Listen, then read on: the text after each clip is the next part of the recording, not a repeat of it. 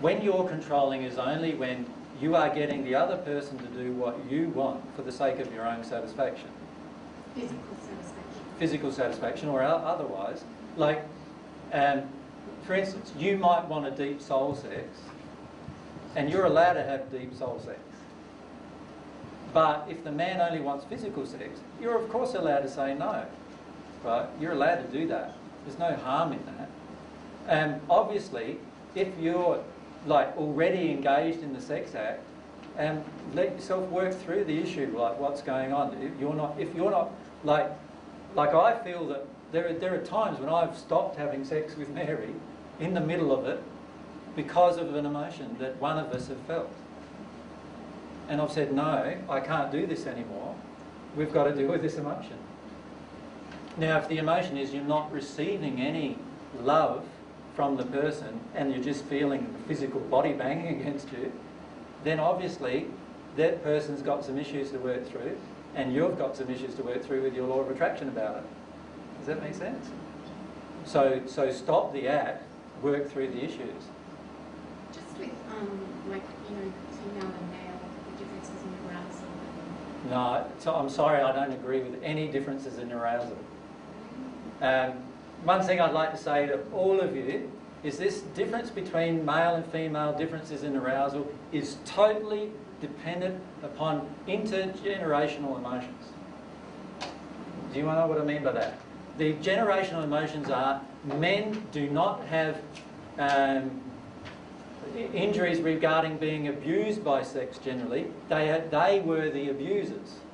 So they don't have too many hang-ups about getting aroused. They have a lot of problems about treating the woman lovingly, generally. The women have had many intergenerationally, every generation of women has generally been quite abused sexually, right? And harmed sexually. And because of that, in many women there is this deep anger and rage towards men, understandably so. The key is to not take it out on the man you're with, but to actually deal with it emotionally, to actually release the emotion. When you release the emotion as a woman, your arousal and your orgasm will happen just as fast as any man. Right?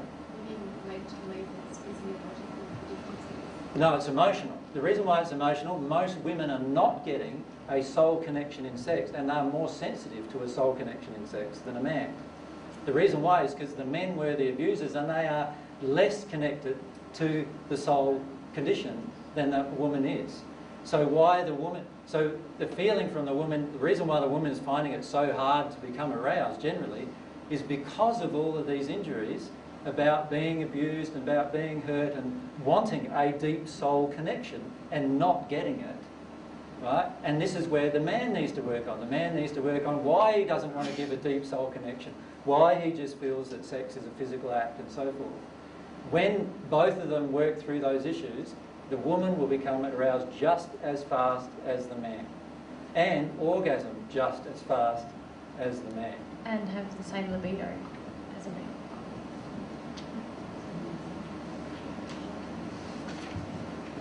That's a bit of a shock for some. Yeah.